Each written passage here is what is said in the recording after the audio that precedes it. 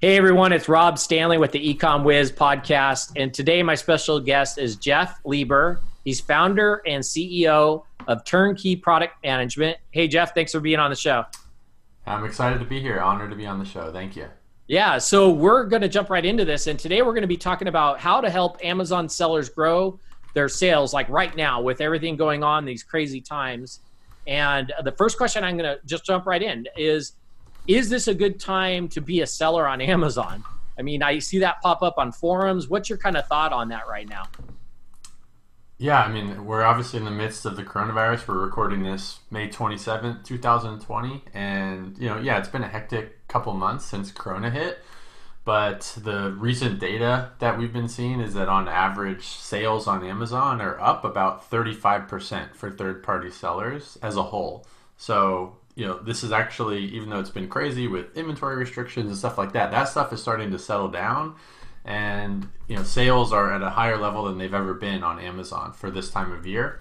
And so I think more companies than ever are shifting to Amazon because the retail stores are closed, or more people are going out of business every day in retail. I think that's not going to be changing anytime soon unless we, really get a vaccine, but that's probably pretty far away. And honestly, I think it'll just change consumer shopping behavior forever. So now is better time than ever to be shopping, to be selling on Amazon as well as Shopify and your own channels too. But Amazon is up, and I'm very long on Amazon.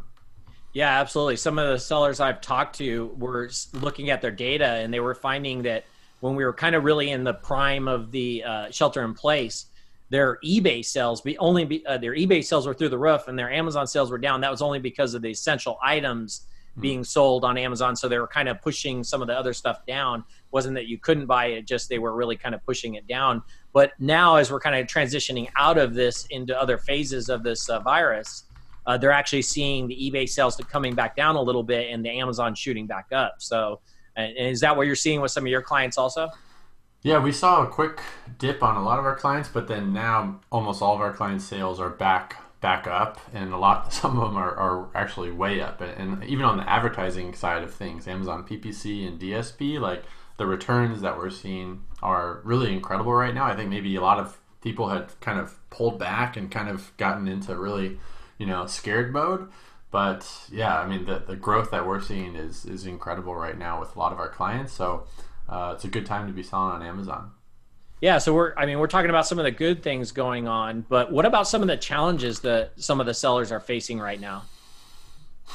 Yeah, there's a number of challenges, but there's always challenges to deal with. But the big one was with the inventory restrictions. A lot of people that didn't have third-party fulfillment set up, like through their own third-party warehouse or 3PL, those are the ones that did get hit. And I think even outside of coronavirus or a pandemic, it's just a good idea to have third-party fulfillment options and inventory storage set up, because it also allows you to expand to other channels like eBay or like Groupon or like Walmart or like Shopify. So it just gives you a lot more versatility, and it can often even save you costs because the inventory storage fees are typically less at a third-party warehouse than on Amazon. So there's a lot of reasons to do that. So that was one big challenge that I think, if I could recommend, like, now is the time to get in, even if you're back to FBA and it looks all good. Well, I think you don't want to repeat history twice. I think it always makes sense to have a third party warehouse option. So that's one challenge that people may want to consider dealing with. Yeah, we did see a lot of people kind of scrambling, trying to get their inventory out of Amazon and over to 3P. And you're right, absolutely correct. Now is the time, now that things are kind of coming back to back to normal, maybe people should be looking at that just in case there is an issue like this down the road. What about, have the primary ways that a seller can build trust with its audience changed at all with some of this that's going on? I wouldn't say anything super drastically different than before as far as how to build trust. I mean, at the end of the day, especially on Amazon, you want to have amazing customer experience, which will result in amazing customer reviews. And, you live and die by your reviews on Amazon. And so, I think at the end of the day, it's still doing those fundamental things. So to do that, the main things I see is like having amazing products, high quality, standing behind your products. You want to have amazing customer support, like human touch and great customer experience. And I think you should always use, awesome softwares to help automate things when possible. So like your guys' software, FeedbackWhiz, is obviously an awesome software which can, I like how visual it is. You can see trends of like how the reviews are doing and how seller feedback's doing, so you can get ahead of it, and if stuff starts having issues, you can catch it super fast and adapt to that. So I think if you're doing those three things, that you'll be set up for success, even outside of the coronavirus. Yeah, I agree. That's definitely well said. Now, what about also how does customer service and reviews impact Amazon sales, and what can you do about it? What have you seen as far as that? Yeah, I mean, there's definitely a direct correlation between the quantity and quality of the reviews that you have, and if you got really crappy customer service and you're not responding to customer complaints or issues, or responding to reviews, or monitoring those things and getting ahead of it, or having an autoresponder in place to help catch those things beforehand, you're gonna get those 1-star reviews, and those are very, very hard to remove. And especially if you don't have a lot of reviews, every one of those bad reviews, it can be detrimental and really hurt you. So you got to get so many more positive reviews at the end of the day. So I think that is, Amazon itself is a customer-centric driven company. And so I think to really succeed on the platform, you want to cater to that as well. Yeah, that's great information. What makes up or defines a good product for people to sell on Amazon, in your opinion? Yeah, so when clients come to us and maybe they've already got one or two like pillar great products, but they want to expand beyond that, one thing that we, if they'll send us a list or ask us to come up with a list of products, we like to look for, is the number one seller, like the number one competitor in your niche of that particular product category, let's say it's yoga mats. If your number one competitor is, say, doing over $100,000 a month in sales, then that's sort of our barometer that's probably worth a close look to see if you want to source it. Because if the ceiling is below that, let's say it's only $50,000 a month is the number one seller, well, that's the ceiling, that. And so if you're launching a new product, you're not going to be number one for a while, or maybe ever. And so you might only be, if you're crushing it, you might be only doing 10 or 20 grand a month in sales. And so if it were me, if I'm going to do all the effort, take all the risk, and put all the money in, I would like the ceiling on the opportunity to be hundreds of thousands of dollars a month, ideally. So that's one thing. And then number two, it is getting more competitive than it was years ago on Amazon when I started. And so one thing is really trying to design like a custom, not a custom, but design a product that is innovative in some way, that's different, not just a copycat off the shelf because it looks like a hot opportunity, but really think about, would you buy this product over your competitors, right? Can you do anything to make it longer lasting, higher quality, bigger, smaller? Is there anything you can do to make a better experience and really differentiate? You don't have to do patented products with everything, but if you can, sometimes just putting the patent pending, if you can do a patent pending thing on a product, you can get a patent pending certification for I think it's like $300 or $400, and you can have that for up to a year, I believe, to test out a new product. So I've done that before. That can help boost sales, but you don't have to do that. But it's just, how can you make a really, really amazing, awesome product that your customers are going to love? Yeah, and just to mention about the patent pending, just a couple episodes ago, I had Rich Goldstein on. So if anybody's interested in more information regarding patent pending or intellectual property rights, check out that podcast from a couple episodes ago. That's really good. And I was thinking when you were talking about the yoga mats, I mean, people might think it's just a mat you put on the floor, but there's so much you could do with that. I may not get the wording right, but the antimicrobial, or maybe it's a blend of different fabrics, or heck, that whole company, what was it? The ones that does the copper sewn into the product, right? Mm-hmm. Really, if you look at it, it's basically just a support brace for your knee, but they blended copper into it, right? So you got to just kind of do something different or unusual that helps it kind of the product stand out. So what are you finding that's working right now, that helps your companies grow, the companies you're dealing with grow?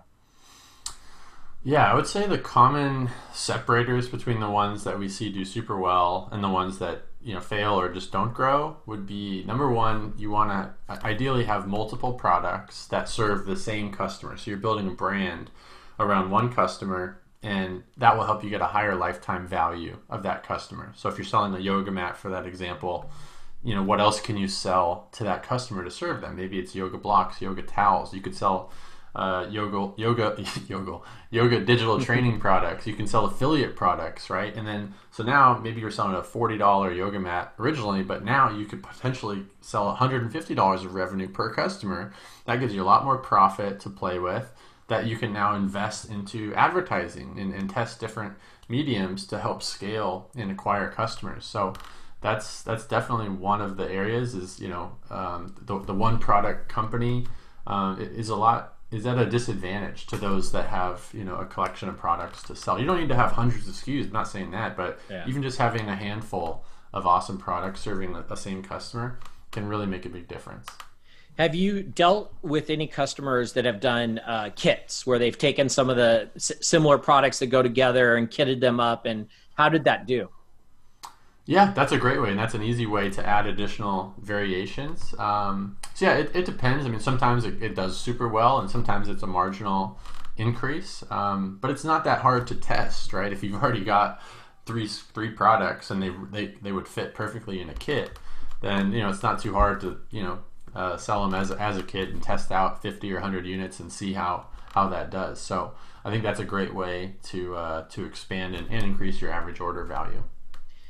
Have you seen some customers, basically being more successful in certain categories versus others? And do you kind of feel like maybe there is certain categories that on Amazon that have more success versus others, or maybe they're just harder to get into? What's your kind of thought on the whole categories with Amazon and success from them?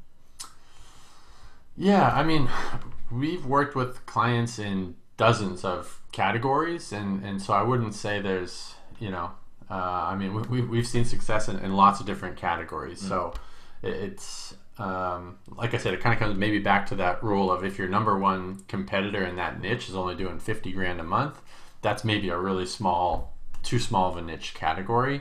But I mean, we've seen success in supplements, skincare, health, sporting goods, coffee, food, beverages. I mean, all those just are some of the ones that come to mind. And got clients doing 300, 400, 500 grand a month in sales on Amazon alone in some of those niches. So I don't think there's any particular yes or no, like you got to sell in this category. And also I would say, like, if you're going to build a company and a brand, like, you're going to be spending a lot of time around this. Like, it's a full-time thing, right? And you're going to be doing this for probably years. So also, you want to do something that you're really passionate about and that you really enjoy working with, and building a community around and connecting with customers. Because if I got into, when I originally started, I started with a pet brand. I didn't have a dog, and then I started a baby brand, and I didn't have a baby, and I didn't really connect with those customers as well. I mean, I love dogs, but I didn't have the baby thing as much. And so, because I was chasing an opportunity in a niche, because I was just early on, I didn't really know any better. So I still did pretty well and was able to sell that business, but it wasn't as big, or I wasn't as passionate about trying to scale it to the moon or anything, because I kind of wanted out, to be honest. Yeah. So, yeah. Well, we're going to get into that some more here a little bit later, but maybe, for the newer sellers, the people just getting going, what is some of the kind of pitfalls or biggest mistakes you see them make early on? Yeah.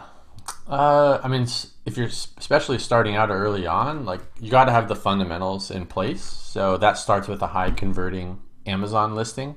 So having all those pieces in place, like great sales copy, great images, infographics with text overlaid, having a high converting listing is really, really important. Getting Amazon brand registry done, it's just totally worth it. You got to get a trademark to do that, but again, it's totally worth it if you're protecting your brand and building a business. It's worth a few $100 or whatever it is. And yeah, so those are, you got to have those fundamentals in place. So because if you only have a 3% conversion rate, I can tell you all these different fancy strategies to do, like advertising or organic traffic or social media or whatever, but it's not going to work very well, and it's going to be hard to be. You're going to have a low ceiling because you have a 3% conversion rate. So you got to start there first. Some people just overlook that and they're trying to like chase all these shiny objects, but they've got a crappy listing and they haven't put in the time to, it doesn't take that long. So that's where we always start with our clients is optimizing that first.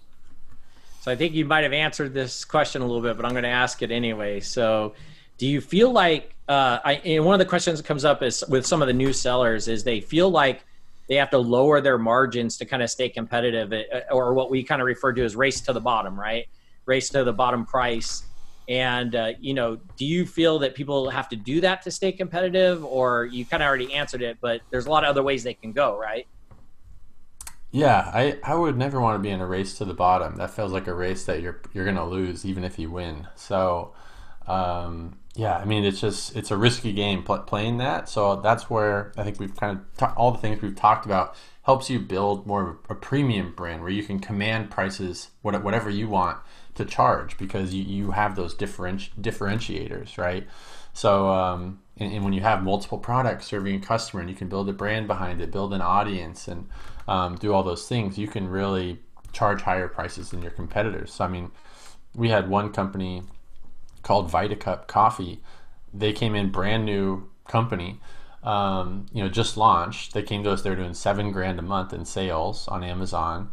They were selling their K-Cup coffee pods for $2.50 per pod. And so, I mean, you could go to Starbucks and it's only $3 for a cup of coffee. So they were charging almost Starbucks prices per pod, and they were brand new, right? And then you're competing against, Costco and Kirkland and Starbucks and, these different ones where they're selling it for, 30 cents, 50 cents a pod. But they differentiated their product. They added some ingredients that made it special. They were, had great images, and we helped optimize it, and we helped them grow to over $250,000 a month in sales in less than 9 months. And they were selling a premium product, and they never lowered their prices. So they had a higher budget to, a higher cost to acquire a customer because of those higher margins. They could outspend, on advertising. So PPC ads was one of the best things that we did with them to help them grow, because they had more margin to afford to spend on that to acquire those customers, and they were in the benefit of having a repeat purchase product like coffee. So that's another, I forgot to mention that earlier, but if you're searching for what brand or product should I do, if you can find a repeat purchase product, where you're not just buying coffee one time, they might spend, we had customers that spent over, $500 with them in a year on Amazon, because they came back, and you get married to your coffee brand sometimes. So absolutely. That's another just little tidbit. Yeah, absolutely. I mean, there's vitamins that show up at my house every 30 days because my wife's on one of those repeats with Amazon. So I completely understand that. I'm not a coffee person, but I could see somebody definitely doing that also.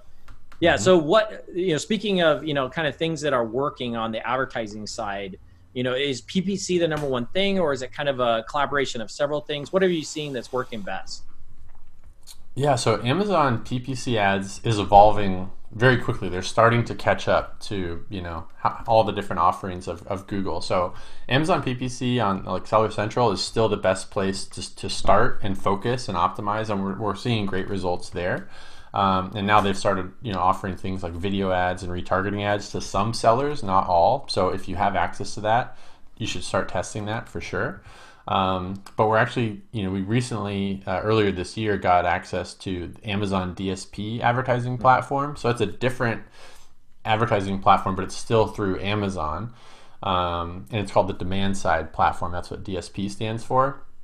But that platform is pretty cool. You can do a lot of really advanced like retargeting and like have a ton of control, and you can do video ads, and you can control like, I want to target the customers that visited my listing in the last 30 days but didn't purchase, and you can run those ads off of Amazon because you can run those ads on any website that they're on or any app that they're on almost. So we're seeing a lot of success there. So we're the ACOSs that we're seeing on the DSP side are between 10 and 20%, sometimes in the first month or two. And that translates to about a 6 to 8x ROI, depending on what language you speak as far as the returns. But so that's a way, if you've nailed the PPC ad side, Amazon DSP is really a way to help scale to the next level if you're ready to do that. Yeah, Jeff. So prior to starting Turnkey Product Management, and you obviously said, you already told us you sold on Amazon, but kind of tell us a story prior to that. What led you to start selling on Amazon, and walk us through that, and then the process you went through with selling on Amazon, selling your business, and starting Turnkey. Yeah, so I was working a job out of college. It was a great job, just doing healthcare consulting in San Francisco for about 4.5 years. But I always had sort of an entrepreneurial niche, a marketing bug, and so was always, researching different businesses to start on the side, and none of them ever took off. But then I saw the Amazon opportunity, and just started studying that like crazy, and then finally invested in my first product. And I'm not the sharpest tool in the shed sometimes, and so I bought a 20-foot container of one SKU. It cost $15,000 for my test order, and that was how I got into the pet products business with one product. And it took me 9 months to sell through that container. Luckily, it sold through. Luckily, they even sent me the product. I thought there was a 50% chance I was just gonna lose my money. So that was how I got started. I jumped all in and just went for it. And then after I sold through that container, I launched a few more products, launched a spin-off baby brand, like I said. And then I quit my job once I could see, like, wow, this is really, really working and starting to take off.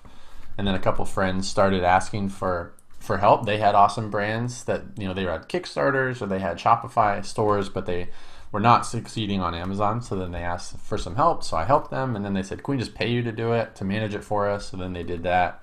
They referred a couple of friends. And then all of a sudden I was managing 5 clients and 3 different brands at that point.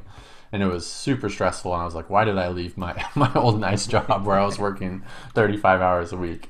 And so that was the turning point. That was a couple years ago. And I just said, for my lifestyle, I need to focus on one thing, and which one do I want? Which one did I enjoy doing the most? And that was helping other people's brands. I didn't love dealing with China late at night and inventory, all the cash flow management of all that. So for me, I just wanted to focus on Turnkey. So I sold all my stakes out of all those businesses within a 6-month period, and then really focus on Turnkey. And now we've grown a team to over 15 people, and have helped a lot of companies grow. That's great. That's really a great story. And just so everybody knows, just kind of go over what Turnkey offers everybody, and the different solutions you guys offer for the Amazon sellers as an agency. Yeah, sure. So we have some different ways to help. I mean, at the end of the day, it all boils down to, if you want to grow and scale your sales and profits, that's what we do. We just have a few different ways of doing that. So we can do it with fully done for you management, where we'll do everything and just help you scale it. We can also just manage your ads and your Amazon DSP ads. And I forgot to mention, for Amazon DSP, if you're interested in that, you can go directly to Amazon DSP's website and go with Amazon and have them do it for you. But they'll have a $35,000 minimum test budget that you have to sign a contract and give them that money. So if you're a really big company and that's within your wheelhouse, definitely you might want to consider that. But you can also find a self-service or a self-managed agency that's gone through the training and certification for Amazon DSP, and then they can offer whatever minimum that they want. So we went through that whole process, and so we've found that we only need about $1,000 as a test budget to see if it works or not. It works most of the time. Sometimes it doesn't. But anyways, so make sure you either work with a company like ours, or find someone that you trust on the DSP side before going all in. That would just be my advice there. But yeah, and then we also have ways to do it with your team. So if you've got a team, or you want to learn it yourself, we can do the steps with you and help you implement in sort of a done with you sort of coaching program. So those are the main ways that we help companies grow. That's great. And let everybody know how they get a hold of you, Jeff. and your company? Yeah, so if you're interested in just seeing if it's a good fit to grow, if your business is kind of in our wheelhouse, we'll take a look and see what you're missing. So we're happy to hop on a call with you. You can just head over to turnkeyproductmanagement.com/talk, and you can book a call with us. You can also, if you want any free, we got some free resources and strategies and trainings. You can go to turnkeyproductmanagement.com/resource. And then you can also search for our Facebook group, which is growing really fast and is awesome, called Playbook for Amazon Growth. And that's a Facebook group on Facebook, obviously. So perfect. Awesome. Yeah. And I'll be sure to put all those links down in the description. So anybody who's listening, be sure to check down in that description area. And again, Jeff Lieber, founder and CEO of TurnKey Product Management. Thanks for being on the show. I really appreciate it. Yeah, I appreciate the opportunity and hope that helps some people out there. Thank you. Please subscribe to our YouTube channel, and for more information, please visit feedbackwhiz.com.